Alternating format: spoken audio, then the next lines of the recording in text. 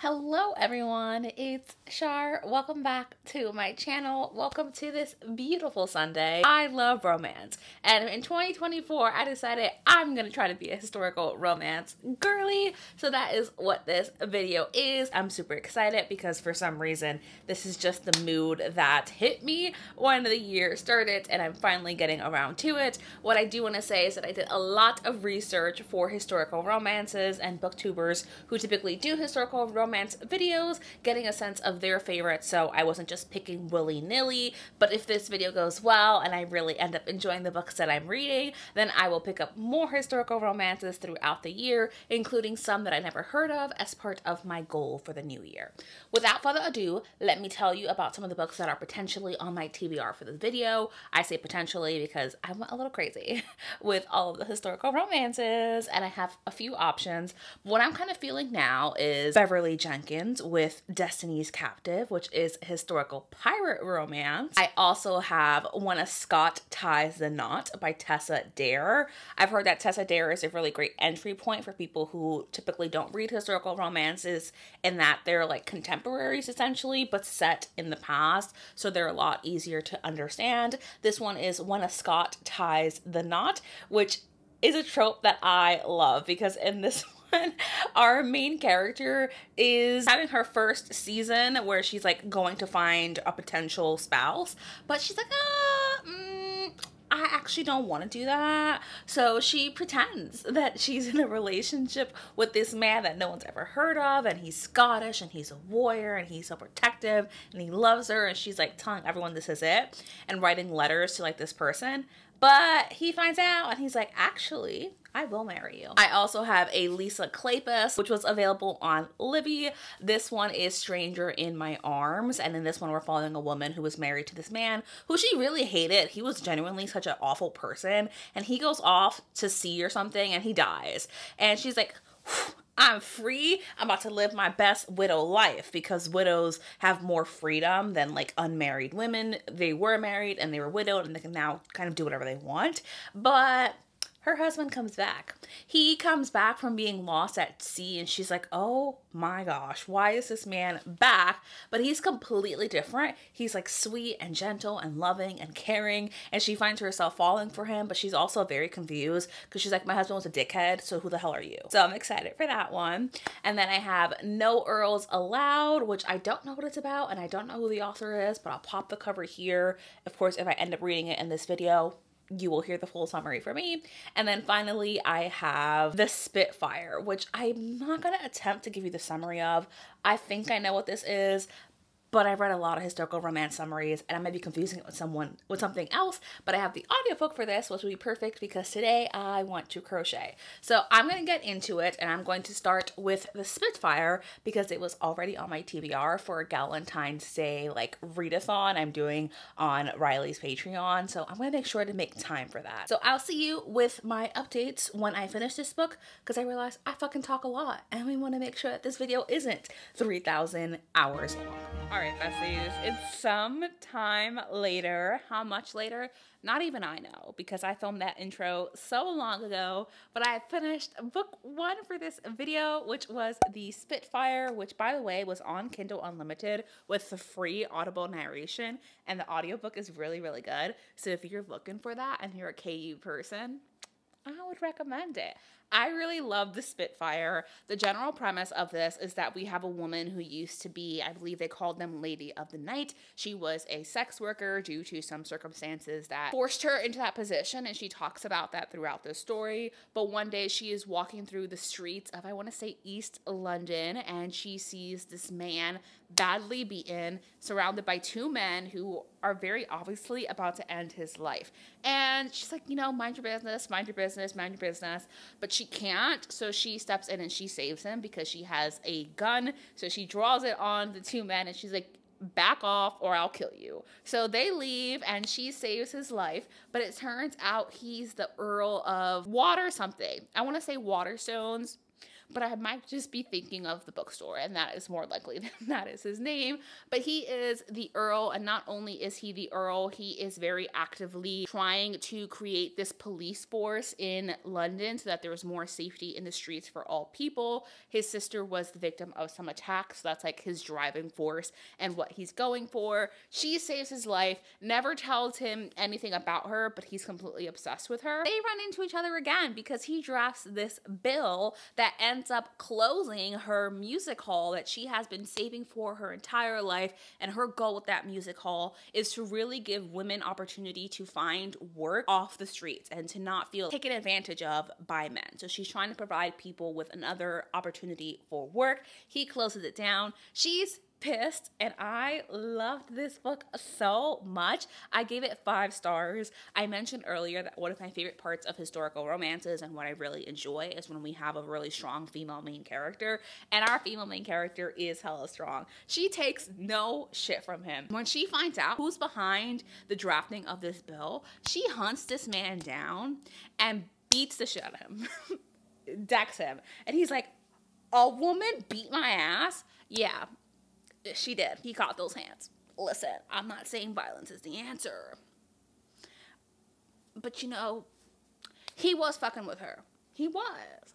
So I really loved it. I gave it a solid 5 stars. It just reminds me of how much I am in the historical romance mood. So the next book that I'm going to be picking up for this video is one that I saw Riley reading in one of her most recent reading vlogs, which is From Duke Till Dawn. This book is available on Scribd, so I'm going to be listening to that. It's relatively short. It's like 8 hours in total if you're listening to it at 1 time speed. And this one also features a strong female lead, which I didn't tell you. In the Spitfire, our hero is a virgin, which I just loved the reversal of that, because normally it's like, she's a virgin and blah, blah, blah, blah, blah, blah, blah. No, he's a virgin in the Spitfire. So Duke Till Dawn, I think, Duke Till Dawn is a story of this woman who is a swindler. You know, she runs some scams largely with men. So she ends up meeting this man who she knows is hella wealthy, and she manipulates him via lots of methods to give her a lot of money. They sleep together and she kind of sneaks off and doesn't tell him anything.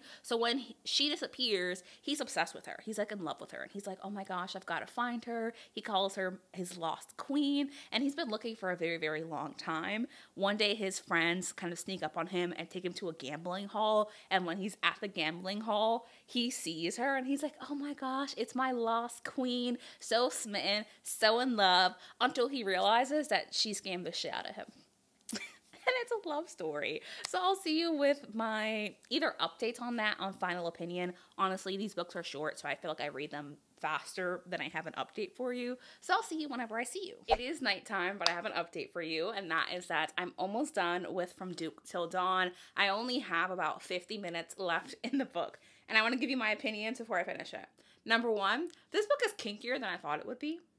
Why is there a scene where he's like kissing her and she's like, yes, I want you to punish me? And they go to a sex club at some point, like a BDSM orgy kind of sex club. But I am really enjoying it. It's not my favorite historical romance so far, but I do really like this. And I think that if you're a person who enjoys romantic suspense, or you like a little bit of a mystery going on, or you want to just get into romantic suspense, I wouldn't call this a romantic suspense, but the general like subplot that's going on is very interesting, and I think has that tension. And I can't spoil anything, but we just got to a scene at the end of the book. I'm like, oh, yes, I can see where that's going. And there's like an undercurrent of angst throughout this, outside of like the chemistry that these two characters have. Of course, you're rooting for their love story. There's angst here because they come from such different stations. So yes, those are my thoughts. Those are my opinions. I'm going to go ahead and finish the book now, and I'll see you in the daytime with better lighting, hopefully, to give you my final thoughts on From Duke Till Dawn. So I did finish From Duke Till Dawn last night, which I really enjoyed. I gave it solid 4 stars. All the things that I was saying in the previous clip still stands. I think that this definitely leans more romantic suspense. And there was a point where I was like, are they actually going to get together? I mean, obviously they're going to get together because that's the very definition of romance, but I didn't see how this was going to happen. And the way that they got together genuinely just made me laugh. It was a solid 4 star and not a 5 star, just because I don't know. It was a feeling. I don't think there was anything necessarily wrong with the book. Maybe I wanted more romantic elements, but I believe the relationship between these two characters, and I'm very happy that they got their happily ever after. Honestly, I'm in such a historical romance mood that I could read historical romances for the entire month, and I most certainly will be doing more historical romance videos. But I think I'm going to finish just 2 more historical romances, maybe even just 1 more. The next one I want to read is No Earls Allowed, which is on Audible Plus, so I want to listen to that audiobook. I'm gonna see you with whatever book I decide to read next, but I'm so happy that this video is going so well. A 5-star and a 4-star, like that is fantastic. Hopefully the next one is a 5-star read as well. It is a bright and beautiful Monday morning, and I am officially 50% of the way through No Earls Allowed. When I tell you, I was just on my little walk listening to the audiobook, and the very first chapter is trauma, because our hero is a soldier who has returned from war, and he was on a very, very brutal mission which he led and is suffering from PTSD. And the very first chapter is you hearing about all of his memories of the battlefield and how much he is struggling in his day-to-day life. And then of course we have our heroine, who is also dealing with very traumatic things in her life, including the very recent death of her sister. She is running an orphanage with 12 young boys, and she is in way over her head. It's in a very, very like dangerous area in London, and her father sent our hero out there to say, bring your ass home. Of course, she's stubborn and she's strong-willed, and she feels like she owes it to these boys to provide them with a safe and comfortable and loving environment, so she refuses to leave, and that introduces us to our story. But when I tell you, does this cover not make you think of soft, gentle romance? Does it not scream playful comedy? It's not. It's angst. And you know what? If you're a historical romance person, you're probably like, yeah, this author always writes angst. But I'm a newbie, and I picked this up, and I was like, oh my god, why is this so heavy? It's heavy. Like, of course there are humorous moments throughout this, and I love a character-driven story, and the 12 little boys in here are so sweet and so cute, but of course they have their own like dark and complex stories because they're children from very, very poor families who have, for one reason or another, ended up in this orphanage in a very dangerous part of London. I love them so much, but I'm like, god damn. And it's not just their backstories that are sad. The female main character is being harassed by like this drug lord, this crime lord in the area, essentially saying, you're gonna fuck me or I'm gonna kill those kids. I cannot. The inks in this, I want to say it's like super high, but like it's very emotionally tense, and there definitely is a lot of sad things in here. So like check the content warnings, besties. This cover may scream lighthearted romance, but this story is not a lighthearted romance. Finished No Earls Allowed, and it was a 4-star read for me. I really enjoyed this. Also, my headband is doing this. You know, pretend that it's not doing that.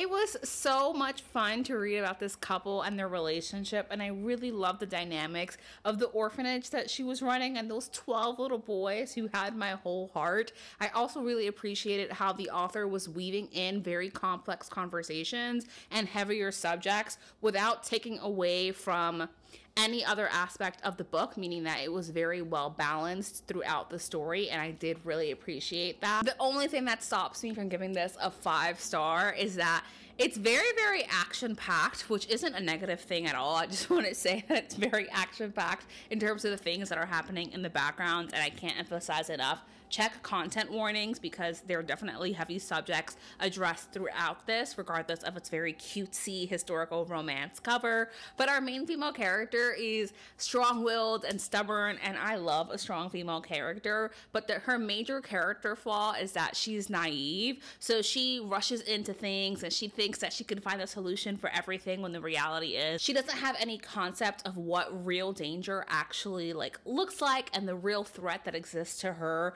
and the children that she perceives in any tangible way. And at times that can be annoying because as the reader, you're frustrated by some of the decisions that she's making. Not to an extreme extent at all. I just want to point out, like, yes, that is a case, and she herself acknowledges that she is naive and ends up in a situation towards the end of the book that she really had no business being in because she did not understand how the London Underground actually works and how much danger she was actually in. Something else that I really enjoyed about this story was, I forgot his name immediately. Y'all, I just finished this book not even 2 minutes ago. He has a group of friends from like his time in the war. They've all returned from war and they're very strongly bonded as brothers. And I love how protective they are of each other and the ways that they support each other throughout this story. It was such a good time, which brings us to the end of this video where I read 3 historical romances and I loved each and every one of them. My favorite continues to be the Spitfire, but the other 2 were also really fun to listen to.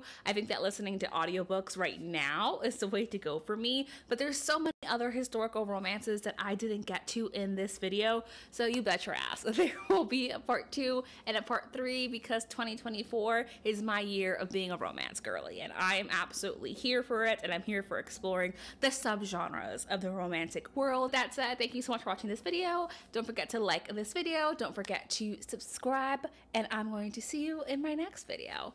Bye!